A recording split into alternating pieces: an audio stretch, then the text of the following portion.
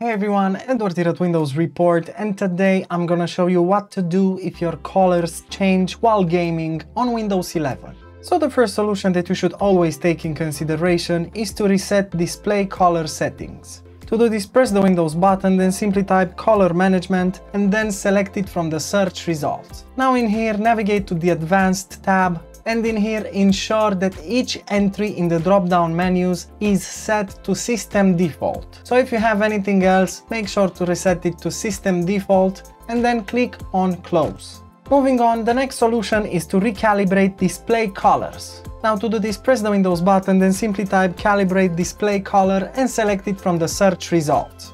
Now follow the on-screen instructions, just click on Next and read all the instructions in here. Now click on Next once again, and in here you can move the slider to minimize the visibility of the small dots in the middle of each circle.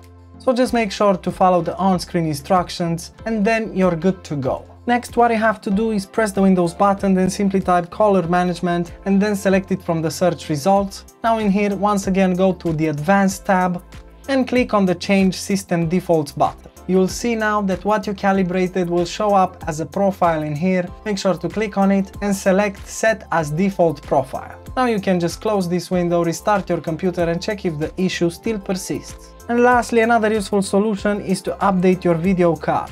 To do this, right-click the Windows button, then select Device Manager from the list of options. Now in here, expand Display Adapters, then right-click on the problematic device and select the Update Driver option. Now click on Search automatically for drivers and Windows will try to find the best available drivers on your PC. Afterwards, just restart your computer and check if the problem still persists. And that's it, super simple, isn't it? Of course, if this video helped you, make sure to hit the like button and subscribe to our channel for more quality content. Thanks for watching.